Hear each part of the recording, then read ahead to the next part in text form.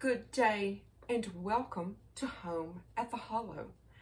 Today's recipe is one that is so versatile that you're going to just absolutely find. I know you will find a way to use it and incorporate it into your meal routines.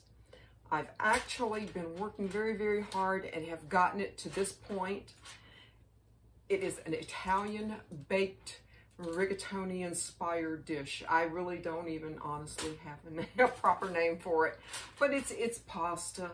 It's either hot, and again, this is where the versatility comes with this particular recipe. You can use either hot, sweet, or mild bulk pork sausage mixed with a little bit of half a pound of,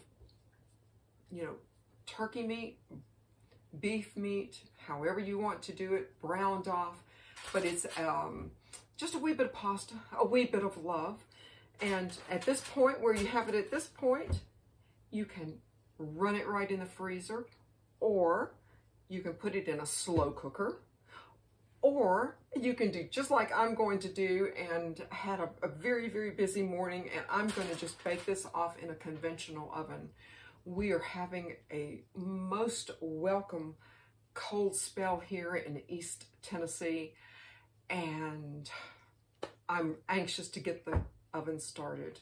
I'm going to serve this with my healthier coleslaw, which is on page 8 of my brand new cookbook.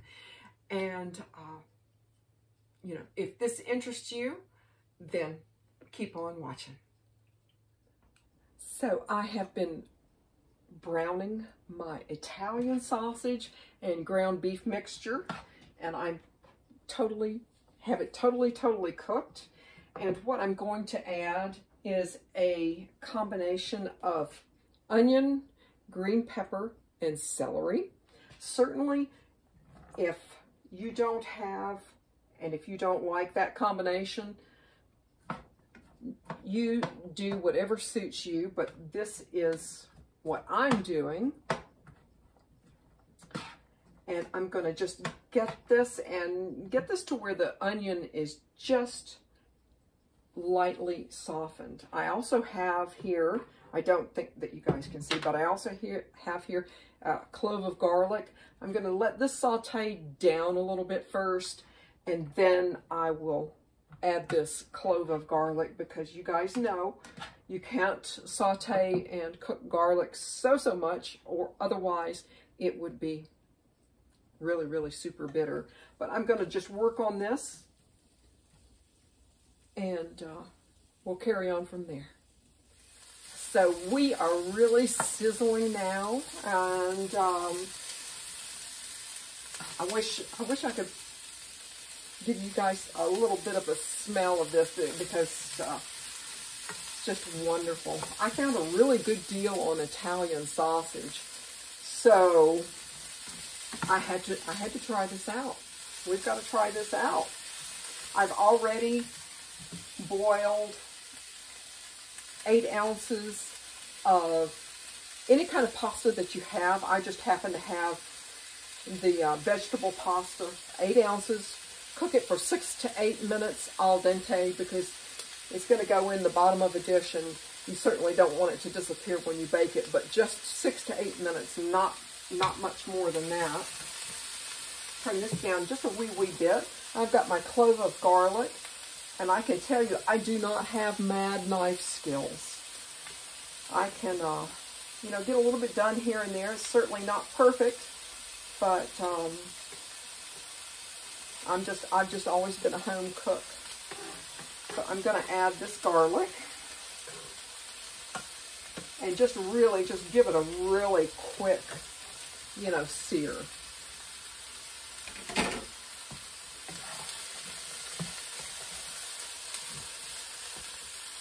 Turn this way down.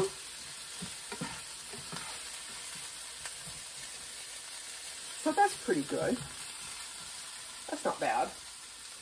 And what you want to do, I think you guys can see me, is get a 9 by 13 pan. I greased it just very, very lightly. And I'm going to take my pasta that's been cooked and drained, And I'm just going to pour it right in here.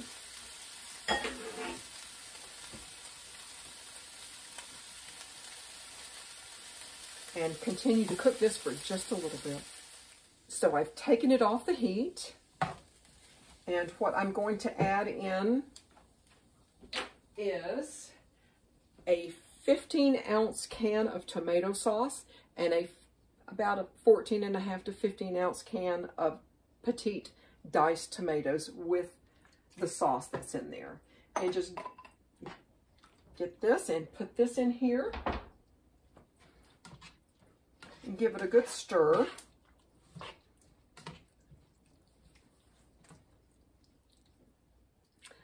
I'm going to add a tablespoon of Italian seasoning and a wee bit of salt, just a little bit of salt and pepper, just a little bit.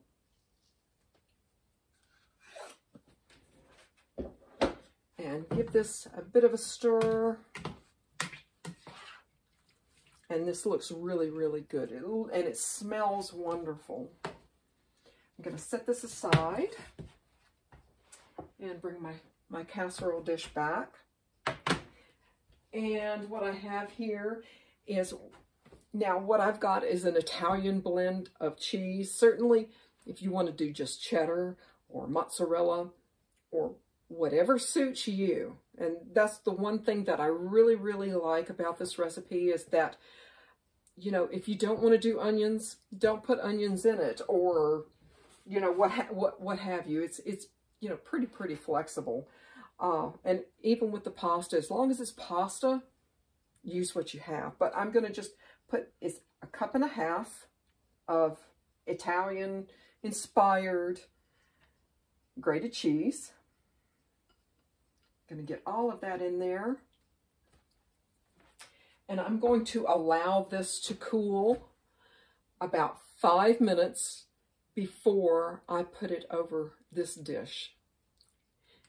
So my meat mixture has cooled, and I'm going to just pour it right over.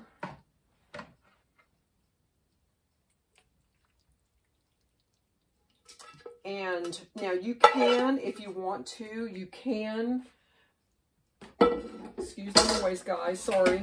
You can, if you want to, put this in a slow cooker if you want to. What I try to do, and it's, again, this is my way of being, you know, kind of a lazy cook. I'll get this done ahead of time like I'm doing now. And I will wrap it up very, very tightly, cover it very well, and I will put it in the fridge overnight and then bake it off tomorrow, 350, about 40 minutes, maybe 45 minutes. And I find that, you know, for the herbs and the tomato sauce and everything to kind of soak into the pasta that's al dente in the bottom. But that's what I'm going to do. I'm going to let this soak overnight, bake it off 40, 45 minutes or so.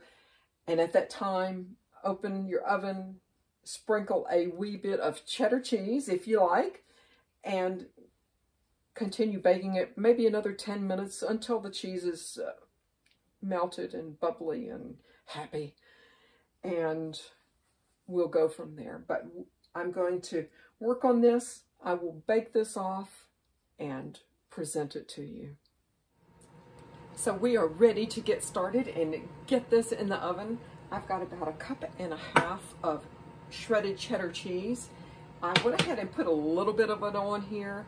So at this point, you can bake it for about 40 minutes at 350, and then spread the remainder of your cheese and bake off another 5-10 minutes. You really do want to wash it though at that point. But make sure before you put the rest of your cheddar cheese on here to make sure it's bubbling, make sure it's hot, make sure it's really good and a robust go. But what I'm going to do is I'm going to bake it at 350. I'm going to check it probably at about 20 minutes to make sure that it's not over browning, and at that point I may opt to cover it back up and continue baking it on. It's just one of those things you have to kind of try and see how it works out. But this is going to be delicious. And my casserole is out of the oven, and it just looks, oh goodness, absolutely delicious. I've got my healthier coleslaw served on the side, in which that's on page 8 in my cookbook. But I'm going to just take a wee bit of a taste for this for you guys. I'm sure, you know what, I've been smelling it the past hour plus, and oh my goodness, it smells delicious.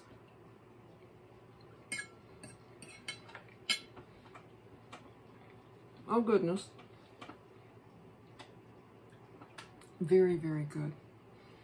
I definitely recommend, when you cook your pasta, going al dente, because it is still, as I baked it off, it is still, you know, firm, but it's absolutely, the pasta is cooked to perfection. Oh my goodness. Now this time I did go a little bit light on the meat. Usually it's about a pound of ground beef to a half a pound of whatever kind of sausage that you like. I had hot Italian sausage, and that is what is in mine, and I had just a pound, and that's what I had. I went a little bit heavier on the vegetables just because, but basically, oh my goodness, it's really, really delicious. Now, I know this coleslaw knocks it out of the park, and it is so healthy. It is so, so healthy for you. So I hope that you guys give this recipe a try. I'm so proud of it. And I hope that you subscribe and join me on my adventure going through my cookbook and going through life home at the Hollow. Bye, guys.